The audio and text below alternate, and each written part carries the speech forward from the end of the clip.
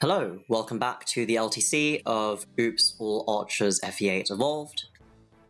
So this is Chapter 5x, our singular Gaiden quote-unquote chapter. And obviously this is going to be a very different chapter when instead of a paladin and two cabs, we instead have a ranger, a hunter, and a mage archer. Ephraim's role doesn't really change very much, to be perfectly honest. So, there's been some doctoring. Not with Orson's stats, actually. He's the one unit that I didn't change the growths of because he's not exactly going to be around for a very long time anyway. What I have doctored is I've doctored the stats of the Silver Sword. So it has 100 crit, 255 hit. The Steel Bow retains its hit and crit values. And additionally, Ephraim here has the Regenly, which is his personal weapon, and therefore I've also set his weapon stats, which has Repair Effectiveness and grants Canto Plus, because Ephraim always has to get better things than Erica. So, in vanilla FE8 Oops All Archers Evolved, both Forde and Kyle here have a very nice niche, because their personal skills, Spur Speed, and Spur Strength mean that, for instance, on this map, they can perfectly team up in order to double and kill enemies that they otherwise wouldn't be able to, which is very convenient. Obviously, that isn't as important in this run. Forde himself will not be of any consequence, whereas Kyle actually might. This is because he is a hunter compared to Forde's mage archer, meaning that, like Gilead, once he hits level 10, he will be able to promote into a Wyvern Knight. I'm currently working through this LTC through working forward after having worked out my final intended setup, meaning that I don't know if I necessarily need another flyer. Still, since we're going to be here for the turns anyway, we might as well train him while we're at it. One other thing that I've doctored is that all of the enemy weapons that they hold on to have been set to 0 hit. So we've got that Iron Lance there, Fire here, and even, actually, all the Iron Bows, which will come in handy very quickly. This is specifically for this map. I may change things again directly for the next map. So first, Kyle kills this soldier here, and Ephraim kills this soldier to the north. I don't think it especially matters which weapon he's using, but technically using the Regan Leaf gives him 2 weapon experience instead of 1. So that's nice, I guess. Orson rescues moves forward, and Forde will be important for 2 things when it comes to baiting enemies. The first one will be baiting this archer here with the Iron Bow, so that later on, Kyle will be able to enemy phase this archer. Here we go. Yeah, 11 hit, 1 crit. Not very likely for that archer there to die. On turn 2, Kyle has to kill this Axe Fighter, so that Orson can move ahead at his full move, which Orson then does. This means that Kyle will also be able to kill this mage here on enemy phase. Then Forde moves forward once again, luring the archer closer.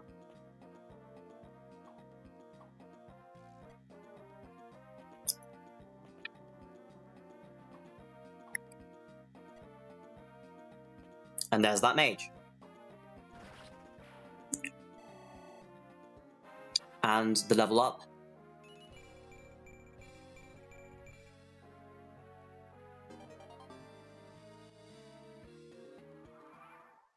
Okay, so on turn 3, Kyle kills the sword fighter. Orson moves forward with the silver sword equipped, allowing him to enemy phase kill this cavalier here. Forde moves forward 2 tiles north of Kyle, so that we get the enemy phase archer kill.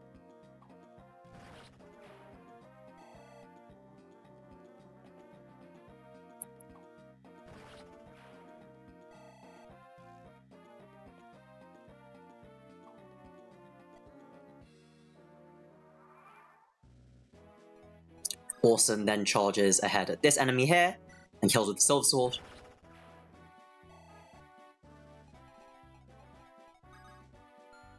Kyle moves ahead into range of this archer for enemy phase, and Forde just moves forward slightly without getting in his way.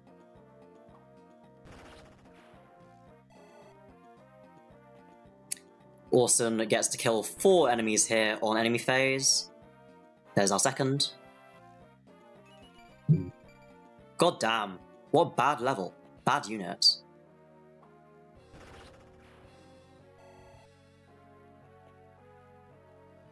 And that's the last one there. And there's the archer. Allowing Kyle to reach level 7. There we go. Orson now moves his full move, killing this shaman. And Kyle and Forde both move ahead at full steam.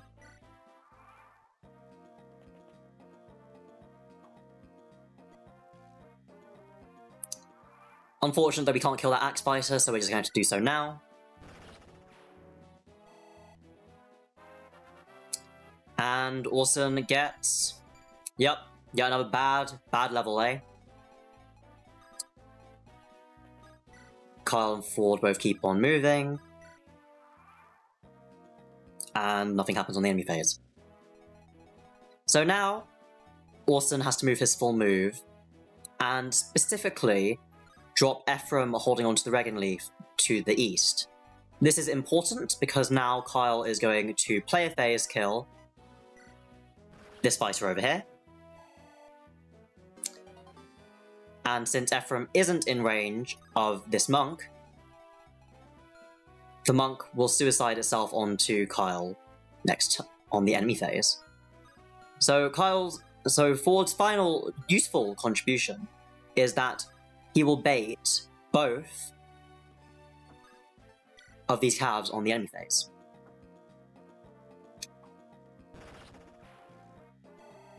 So Ephraim gets to kill 1 enemy. Orson ends up killing 1 himself.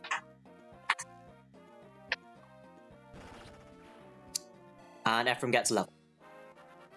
I don't think this is important, but it certainly exists.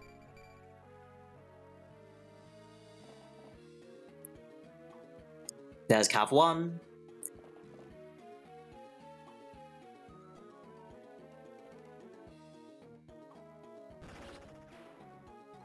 And that's the monk gone.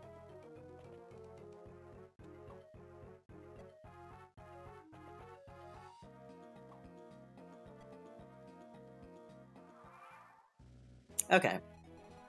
So now, Kyle gets to come back and kill 1 of the calves.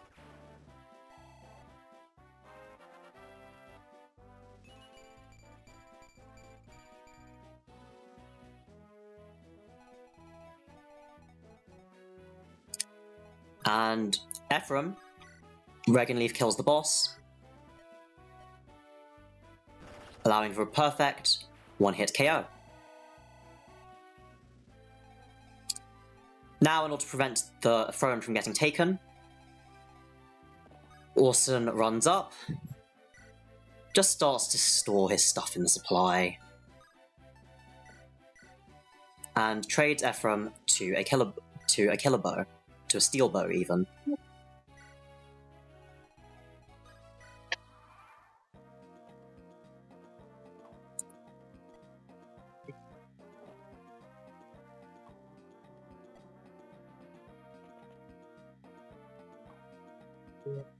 The steel bow switch is important, as it means that Ephraim is able to kill 2 enemies rather than just 1 on this enemy phase. And therefore gain another level up.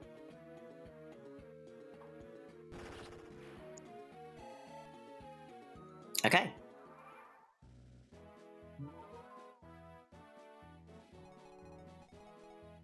Now Kyle kills this last cav, meaning that we've gotten above level 8. Orson stores all of his stuff. And now Ephraim will get to seize for a 9-turn clear. The result is that we have Ephraim with 2.5 levels, Kyle with 3 1/3 levels, and all of Orson's stuff. I'm slightly annoyed that this is a 9-turn clear, as it turns out that the exact spot that Orson's able to get to with range movement is one off the amount that would be needed for Ephraim to actually seize the throne sooner. Alas, what a world we live in. So now we just seize, and that's the map complete. Definitely if I'd wanted to, I could have not used the Silver Sword and instead given Orson another weapon from the convoy, but this is a reliable method, insofar as combat rigging goes, to allow this clear with the resources I have without a prior setup. Okay, so thank you for watching, and I hope to see you back again for Chapter 6, our fog map.